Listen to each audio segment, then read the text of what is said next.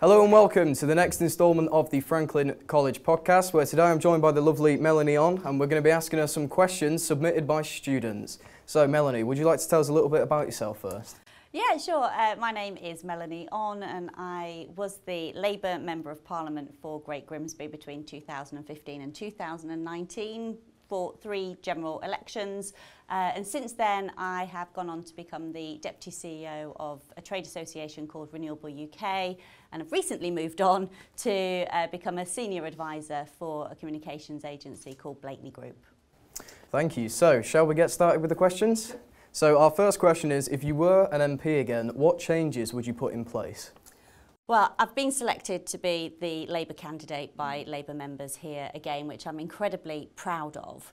And I think that what I've heard over recent years, and one of the reasons why I wanted to put myself forward, is because at the moment people in Grimsby don't feel like they are being properly represented, and they don't feel like they've got a Member of Parliament who is visible or who is accessible or who's raising the issues that they want to hear being raised at a parliamentary level. So those would be the key priorities, really, to make sure that people in Grimsby can get hold of me, they see me around, they know that I'm connected with what's happening in the local area, and hopefully they already know that I've got a voice that's loud enough to carry in Parliament and bring changes that they want to see. Now, you were an MP before, so what would be the most difficult aspect of being an MP when you previously were? It's, it's not really a job, and I think people forget that. It is a vocation, so it's a 7-day-a-week, almost 24 hours a day type role, if you're doing it right. And I think that that's the toughest part of it, really, because you don't get much downtime. I've quite enjoyed having my weekends back, so I'm getting used to the idea that I'm going to be back out on the campaign trail, meeting constituents and visiting businesses, seeing what local organisations are doing. So that's quite difficult. Yeah. But also there are some really challenging decisions that you have to make as a Member of Parliament. You know, obviously in the time that I was there, we had the 2016 referendum on leaving the European Union, and that was really, really challenging, because I thought and I felt that, you know, we should stay a member of the European Union, but I knew that Grimsby was going to vote to leave the European Union, and so there was a tension, and it was really difficult, really personally very challenging, because you want to represent your constituency, but also you've got a job to do in terms of trying to communicate why you think that might not be the right thing for this area. So, you know, it puts you in conflict, and that is, that's difficult. You lose sleep over things like that. Yeah. Speaking of our constituents and Grimsby, what would you do to level up Grimsby once in power? Well, I think there's lots of things that actually need to happen to properly level up, because we've got some really deep-seated issues in Grimsby. We're sat in a fantastic studio here at Franklin College, and it's great to see that there's been some investment going into the area, and you've got some expanded new spaces for students, which makes it the kind of place that people want to come and want to learn. And we need more of that across all education sites. And I think one of the big things is about skills, particularly for people who have been out of work for some time, or people who've been in work but want to change the work that they're doing, so that they've got more opportunities and they've got more steps to grow, to get a better paid job or move into a long-term career. So there's things like that, but there's also about bringing more inward investment into Grimsby, because that again kind of grows those job opportunities, links in with the skills as well, and there's fundamentally something quite tricky about how connected we are both within the town and beyond the town. Our connectivity is quite poor. So making sure that transport links work so that it works for individuals, so they can move about freely, so that it works for local businesses and boosts the local economy. But there's other things around health inequalities. I don't think that we can ever be considered to be levelled up unless we realise that, you know, we've got above average numbers of children who are living in poverty. We've got health inequalities that mean that we die earlier, or that we're living longer with more serious illnesses. And tackling some of those fundamental societal issues should be up there to make sure that, you know, we are punching at the same weight as other places around the country. Now, this is more of a local matter that has been highly requested, and forgive me, I'm going to read it off the sheet because I'd like to get the details correct. People are asking what your opinion is on the closing of 3 of our local nurseries, being Scartho Nursery School, the Reynolds Street Nursery and Greatcoats Village Nursery, that are all under consultation with plans to close from the 31st of August this year. what would you do to try and save these schools? Or well, that's not the question. That isn't the question, Finley. The question is, what did I do to stop them from being closed previously? Because these are state-maintained nursery schools in the heart of communities that are actually growing. If you look at Scartho, you look at Greatcoats, you look at the area around Reynolds Street and Cleethorpes, they are all growing. You know, we're seeing more people moving into those areas, more estates. Actually, that's going to mean more families and more children. So when I was the MP, funding for early years was already being cut and limited. And I worked really closely with Helen Hussey, who was the principal of Greatcoats Nursery School, to make sure that they got additional funding. Now, there was a limit on that funding, and obviously that's come to an end. And I've been really disappointed, actually, to see that since 2019, we're in 2023 now, it's 4 years, nothing has been said about these state-maintained nurseries. So it's just been not part of anything that local representatives have been doing to try and make sure that these can continue. Because I've been in to that nursery in Greatcoats in particular and have seen the fantastic work they do. And they've got kids in there who cannot get into any other nursery because of their special needs. And so it's just going to make it even harder for parents. And I saw the statement from the local portfolio holder at the council saying, oh, it's all right, we've got private provision, we've got volunteer provision and other settings. And I don't think that that's good enough, because once these things go, that's it. You just, you know, you really have to fight so hard to get them back. And we used to have absolutely brilliant early years. And if you don't support early years, I mean, we've lost Sure Start centres, for example. If you don't support those early years, and have a level playing field for all kids, actually what you get is some children who just don't receive the kind of support, education and mentoring that they need in those early years when they learn the most.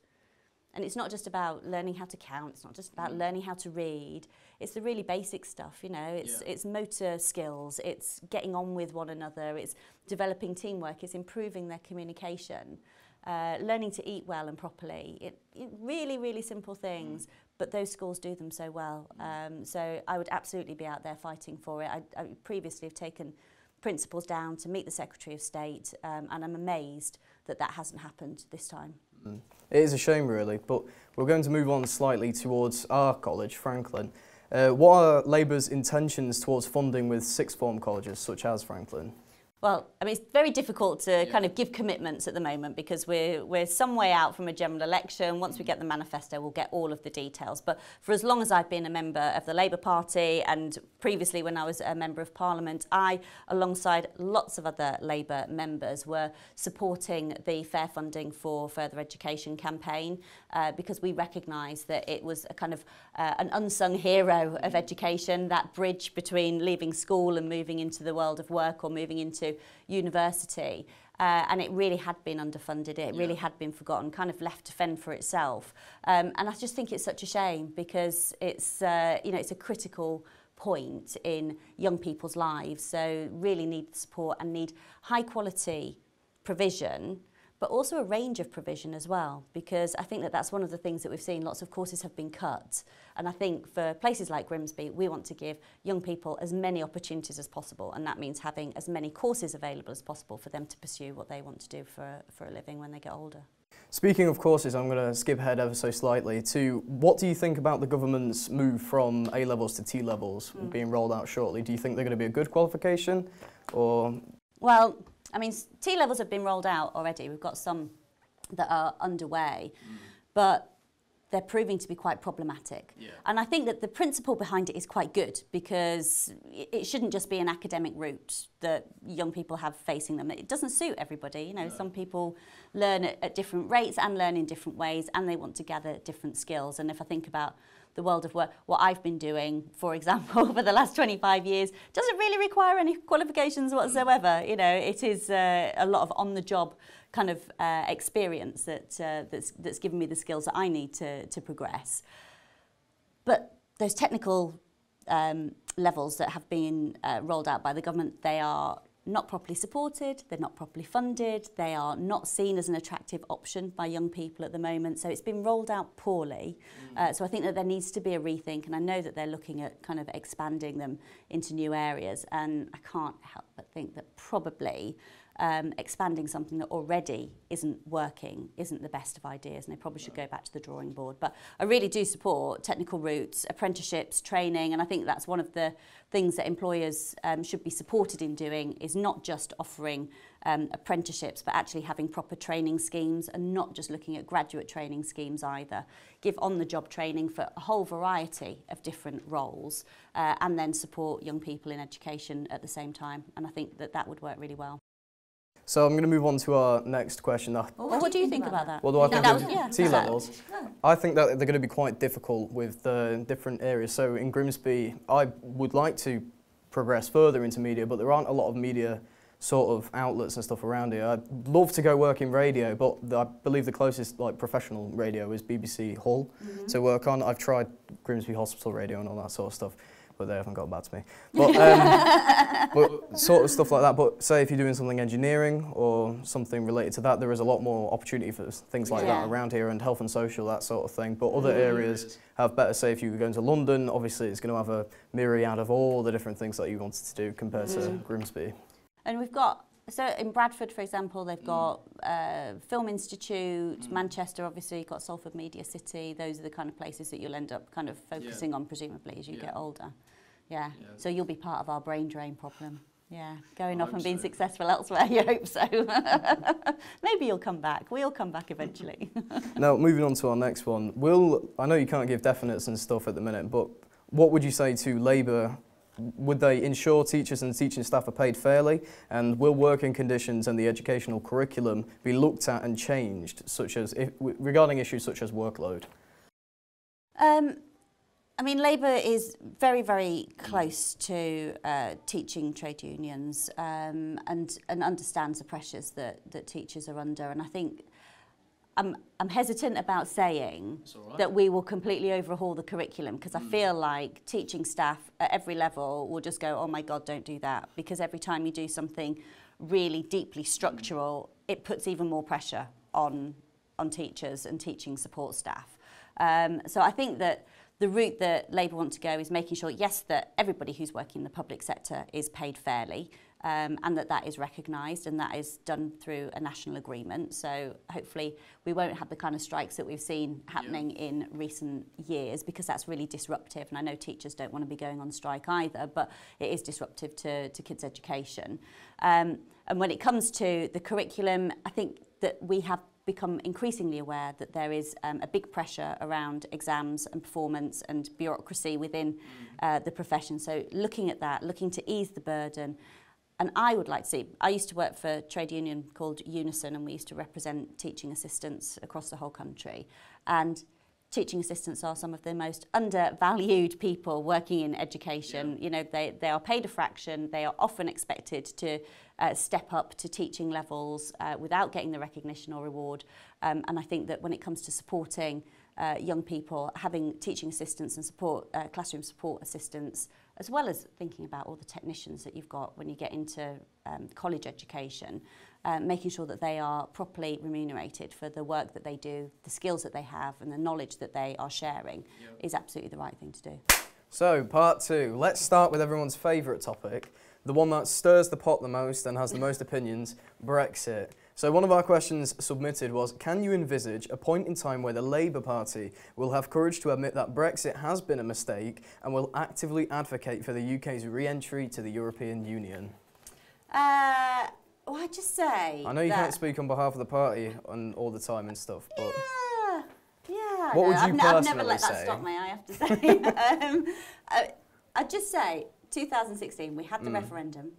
And we were told at the time, we'll have this referendum, we'll leave the EU, and then we'll never need to think about it ever again. And one of the reasons I supported remaining was because I just said that it's not a realistic option. No. We will still be talking about it. You can't have a union that's been built over 40 years, that's incrementally got closer and closer, you know, tied nations together in the biggest post-war project that the world has ever seen. And then leave like that. And then leave like that, yeah. And so I think it will be a decade where we're still talking about it. We are still talking about it. We're talking about it now. We're talking about it now. And, you know, so obviously it's still an issue of interest. And I don't know whether it is, I don't know whether it's a Labour responsibility to say that it was a mistake. I think that what we I mean, there was a referendum. That was a decision that was taken, and I think it's right to honour that, because if you start reneging on referendums, then what's the point of democracy? Could be a point in the future where we have another referendum. Don't know when that might be, though, because I don't think that tempers have calmed sufficiently. No, how many prime ministers have we gone through now? Yeah, that's true. There have been quite a lot of prime ministers since that, since David Cameron. They were on like the 5th one now. Yeah. So I think that what we need to do actually is focus on how we can continue to have a positive relationship with the EU.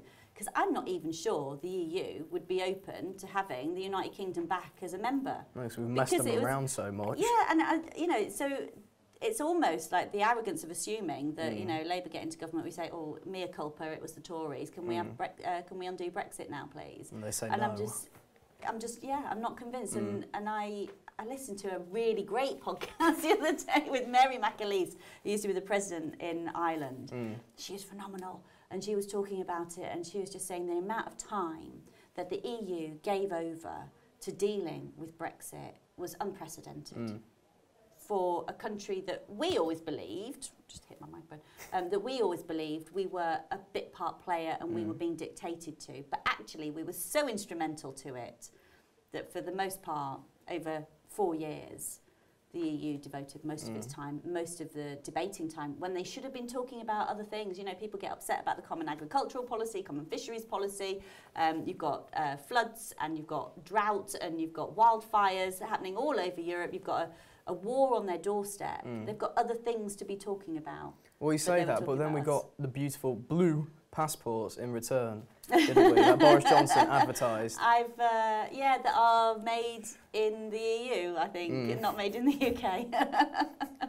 Well, so we're going to move on to some more choices. So, if elected to government, would Labour repeal the abortion laws from the 1860s and give women control of their own bodies? This is a really current issue, isn't it? This was a student-submitted question. I suspect that this has come in because there's been a case of a woman who has just been sent to prison because she... I saw it in the news. Yeah, she secured some abortion pills during lockdown following a telephone appointment with a GP, and... it was a few weeks past the legal... I think it was at... I think it was 36? I think it was at 36 weeks, and so you've only got, or 32 weeks, so you've got 40 weeks of pregnancy. It was really late on when she did that for a whole myriad of reasons. I think that there hasn't been a decision made on it, but personally, because I think it is a personal thing, and when I came to Franklin when I was a student, I was a real big women's rights campaigner, and really do support abortion as a healthcare provision, and I think that is the way that it should be looked at. So it should be decriminalised, because I don't believe that any woman takes abortion so lightly in any circumstance that they use it as a method of birth control. I just don't believe that is the case. Personally, I'm a pro-choice, where why do we get the say on what individuals get to do with their own bodies? It's inside them, they get to choose. Why should a government sat in Parliament in London get to say what they do with the fetus inside of them? Yeah, I mean, it's a really emotive issue, and I understand that, particularly in this case, the fetus was a viable child, and that's where people start to get very, very concerned, particularly with the advances in medical treatment, that you can have a baby born at 4.5 months that's still viable as a living, breathing person. So where's that line between abortion and infanticide? So I think that, but I do think it should be decriminalised, and I think that in this case, I mean, it was an extraordinary period of time during lockdown, but the woman actually needs mental health support, not sending to prison, because that doesn't do anything for society. It doesn't do anything for the children that she still has left at home, one of whom is disabled. In my opinion, it's a bit backwards. It sort of defeats the whole purpose of trying to help people. Yeah, and I think if, from the UK's perspective, and it's a law that's 150 years old, but looking at what happened in America with the repeal of Roe versus Wade, now, to get an abortion in some states in America, it is almost impossible. People are having to cross state lines to go and get healthcare. Isn't that a crime itself? Even that can be a crime. Getting a referral from another doctor can be a crime, so the doctor is committing crime. And we look kind of astonished that that is the case. But increasingly, with uses of laws like this, and without reviewing, perhaps an easy way for the government could take action now, of course, don't need to wait for a Labour government, which hopefully will come in next year.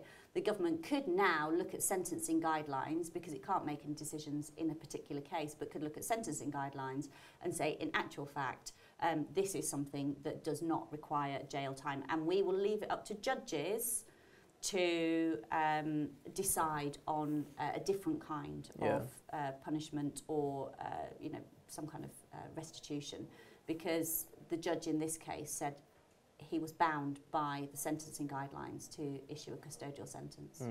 I mean, look, we still have laws about shaking a doormat outside after 9 o'clock in the evening. Yeah, so something we could do about with carrying sheep over from Wales that allows you to be shot or something. Yeah, so, something silly like that. So we could do with a good look through of all the laws. But so we spoke earlier about the UK being unstable. So we're going to get into everyone's favourite topic at the minute, the cost of living crisis. So this is about students and the cost of living crisis. So regarding the cost of living situation and the financial situation for independent students, should the minimum wage be raised for those under the age of 18 who live independently, study and work, but do not have family support or access to benefit allowances due to their age?